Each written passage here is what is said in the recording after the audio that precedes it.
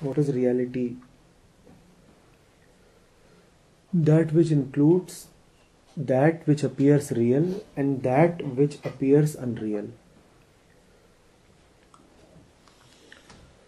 Real is directly real, unreal is indirectly real. Everything is real. The real is directly real, the unreal is indirectly real, but everything is real. Even when we say it is unreal, its base is in the reality. It's just that it is indirect.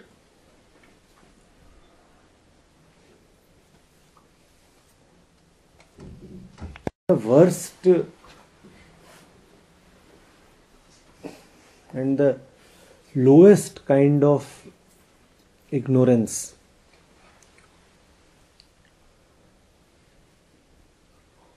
comes from the truth. Even the meanest desire is the desire of the ultimate.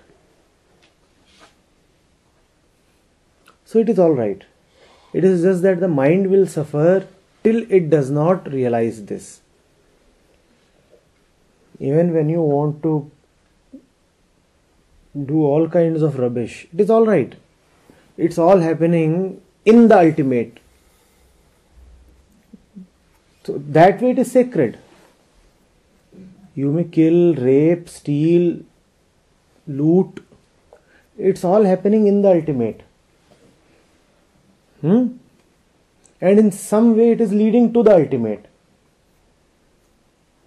But it will give you suffering till you realize this. So the point is not about what is happening. The point is about whether I am realizing it. Right?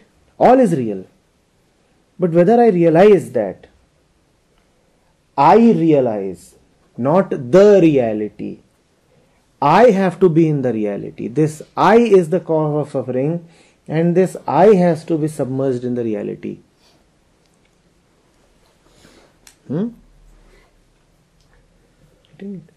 All is real. Everything is wonderful.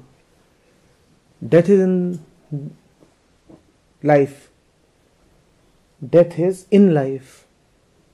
Unreal is in real. But do you realize that death is in life? Death is not the end of life. That life is, to take and continue with the example of that vast container, that life is a vast container which contains both birth and death. Birth does not mean the beginning of life and death does not mean the end of life. Life is, birth and death happen within it. So wonderful. Death is as real as birth, as real as anything else. But you will suffer because of the fear of death till you realize this. Till you realize this. All is real. There is nothing unreal in that sense. Nothing. All is real.